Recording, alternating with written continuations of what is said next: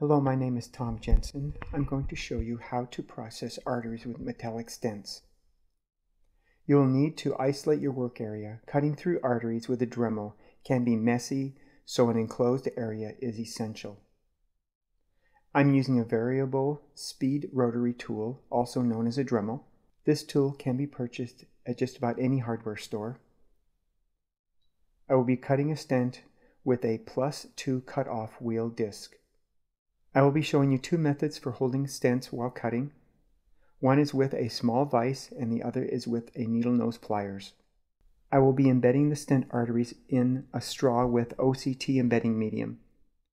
This will give a nice support for cutting through the stent. I am processing two stents today. The longer one is from the left anterior descending coronary artery and the other is from the left circumflex coronary artery.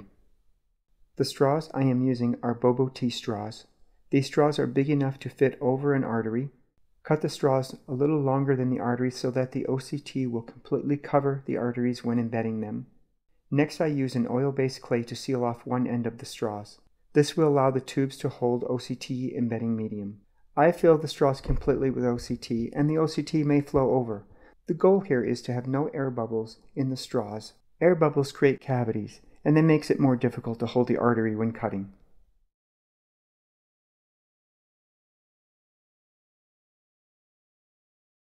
Top off the tubes so that stents are completely covered with OCT.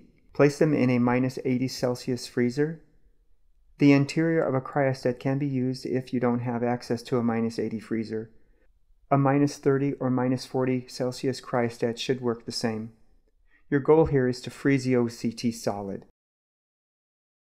I prefer to remove the plastic straw before processing.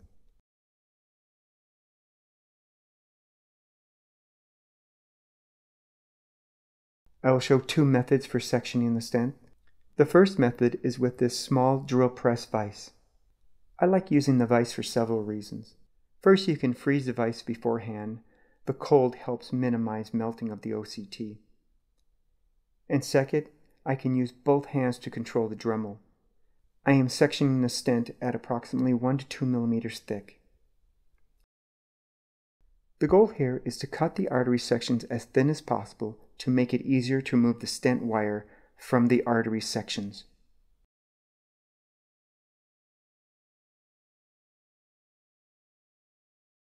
The stent wires are very difficult to remove, so the thinner your sections, the easier it will be to pull the stent wires out.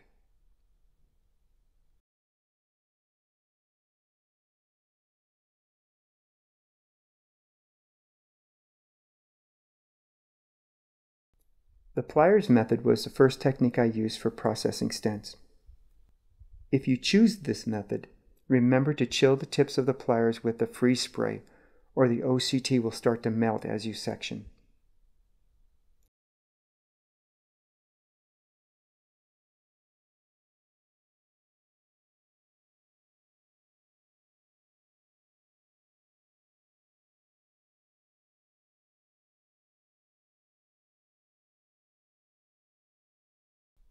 I like to use two forceps for stent removal. One forceps to hold the arteries down while the other pulls the stent out of the tissues. This isn't a perfect system, of course. Because the stents are so intertwined in the arteries, you can easily pull the inner material away. My advice is to take your time, be gentle and patient, and hopefully you'll get a couple good samples out of this process. Remember to look at both sides of the artery for stent fragments. Stent wire pieces will be everywhere. Leaving a small metal fragment can create horrible knife marks on your sections during macronomy. If you have questions, please comment below and I will try to answer them. Thanks for watching.